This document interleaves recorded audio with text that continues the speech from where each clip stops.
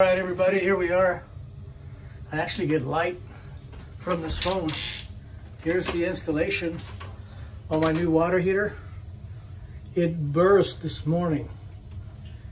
So by law now, you got to have a pressurized expansion tank on your water system, on your water heater.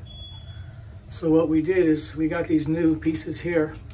I was able to join it with just one of those SharkBites couplings, and it worked.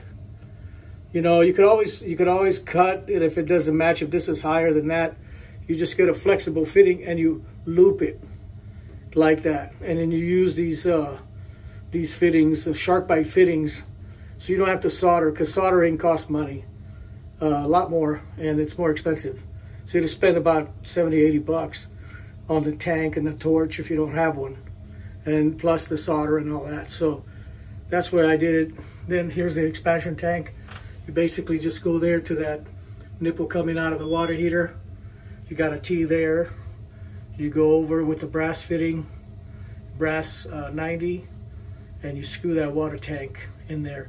But you got to pressurize it. On my previous video, I'm showing you how to pressurize the water tank. Now, this is a pressure tank. There's no water in it. It's just pressure. All right. You have to regulate it with your water pressure at the water regulator outside by your shutoff valve from the street coming in to the house. So that pressure release valve, the pressure regulator is set, and mine was set at 58. And so I put this, I pressurized this tank. This tank comes in at, from the factory at 20 pounds pressure, 20 PSI. So you have to pressurize it. I look at that video previously. It'll show you what we did. All right, so I used Teflon tape. I used the paste. I like the paste. Everybody else is telling you to use both kinds and do all this other stuff, but I just use the paste. And it works really well, as you can tell. But here it is. And here's the water heater. This type of water heater, this particular brand, what it is, the difference in this is because it has the Home Depot and Lowe's water heaters, their inner tank is thinner. So the tank that holds the water in here is made skinnier metal or thinner metal. And so the whole thing, the tank, all that water inside that thin metal only lasts so many years. This one's a thicker metal. That's why I paid almost $1,000 for this. The other ones are not that cheap either. It's $8.99 plus tax. So you're still looking at about the same cost, but this is a better brand. So I'm not advertising a specific brand. I just want to tell you that this particular one worked for me. It's professional.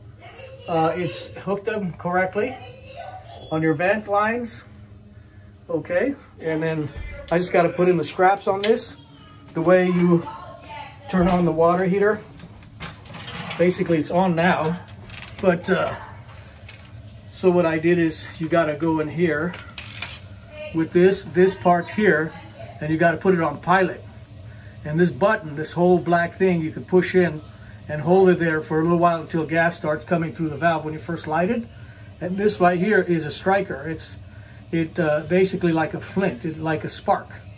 So you push that in a few times until you see in that window in there, you turn off your light, and in that window you see a little flame. You'll see the pilot light. You have to hold this in until that pilot light stays on. And the thermocouple, which is this line here, this thermocouple holds the heat, and it tells this brain what to do.